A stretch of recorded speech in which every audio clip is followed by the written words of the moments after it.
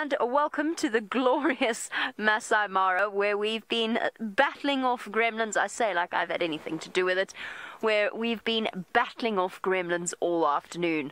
My name is Jamie, and this afternoon Dave is on camera with me, and we've just kind of been hanging out, winning the elephant competition all by ourselves without Tristan or Byron knowing anything about it, because the gremlins were attacking us.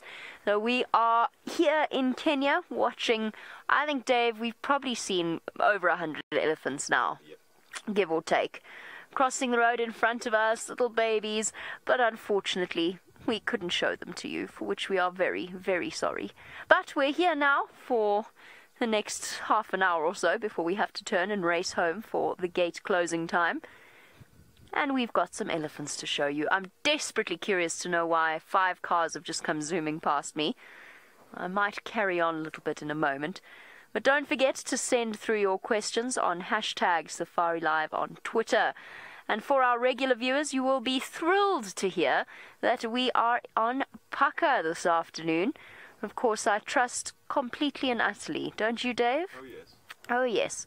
Totally trust you, don't we, Paka? Paka, of course, is the vehicle that stranded us not so long ago. But she seems to be up and running, having cleared out most of the rust in her fuel tank. So hopefully she will continue to go.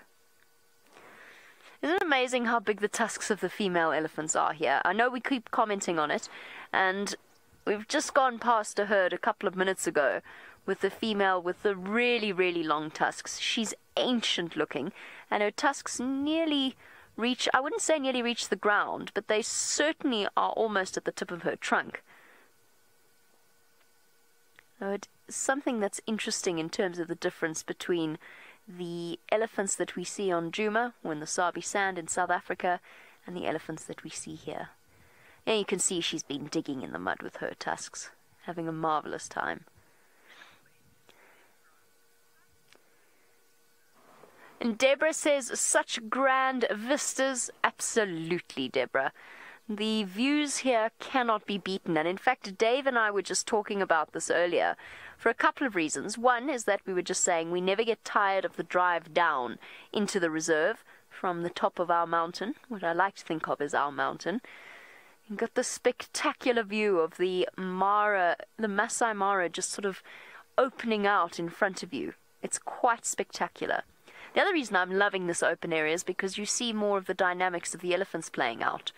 Because you can see the actions of all of the individuals in the herd, it gives you a much greater insight. And of course, we had that amazing moment where we saw that young elephant take its first steps. And Francis, watching in Israel, Francis, you would like to know if we've seen that baby elephant again.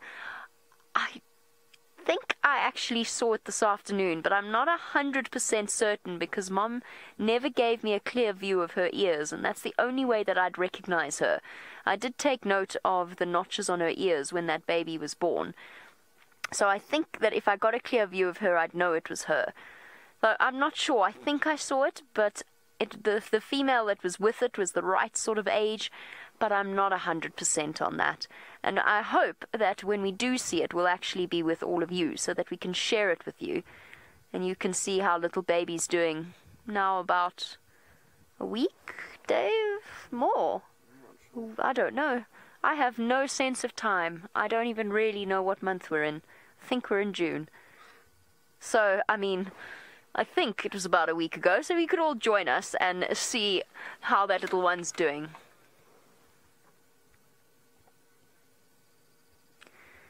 Shelley, you want to know if the tusk size would be different depending on the vast array of food that there is here.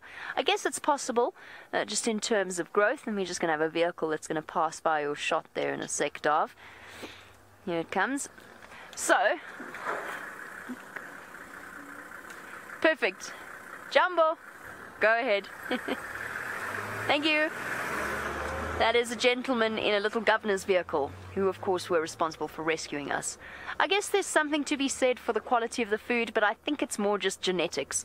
I think that you'll find that the genes that have been passed along in this area will be subtly different from those in South Africa, not sufficient to make them a different species or a different subspecies, but enough that you see a difference in things like tusk growth, and perhaps size as well. Brent thinks they're smaller than the elephants that we see in South Africa. I'm not convinced about that. I think that the open area doesn't really give you the best perspective as to their size.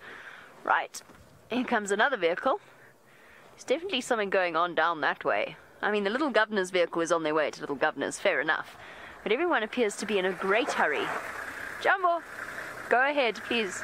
Cheers, guys. Shame, it's so sweet. Everybody's just slammed on the brakes when they realize that we're filming. They don't want to cross in front of our shot. It's very considerate of them. Thank you, everyone. Right.